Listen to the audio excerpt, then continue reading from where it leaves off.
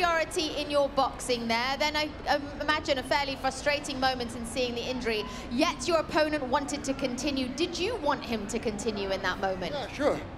He felt the injury after I landed like 1,000 right hands, right? So I caused that. It was not like he didn't do that to himself. I did it.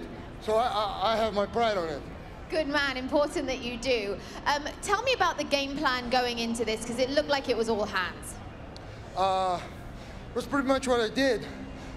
Maybe I had to kick a little bit more, but he was so anxious to find my face. I trained so much to get out of his way and land my shots, and I just did it, you know? Everything worked fine. And finally, tell me about your experience here at Karate Combat today, because this is quite a different atmosphere, isn't it? Man, this is crazy! What the fuck? You guys are so close to me! Wow! I never fought like that. This is crazy. It's like I'm in the gym. And I feel so energetic! Yes! Congratulations, a massive win, Antonio Arroyo. This is not a video game. This is real life. This is Karate Combat. Let's go back to root principles of what this is.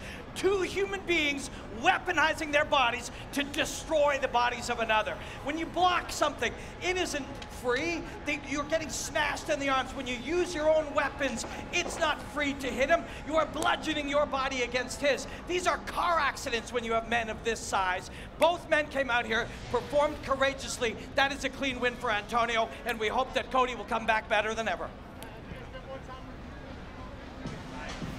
Yes, thank you, Robin, for that breakdown. As you said, heavyweights weaponizing their bodies indeed is quite a frightening thought. And guys, what do we think about Antonio Arroyo there? Really, really nice performance. Yeah, he looks like an animal. When he said I should have kicked more, that one kick that he threw already showed me that he can kick. So that combining with his hands, that could be very dangerous for any opponent. Arroyo really impressed me by his performance, but you know, Cody impressed me as well. He had those crazy kicks, like spinning kick setup that you would never expect from a guy of his physique.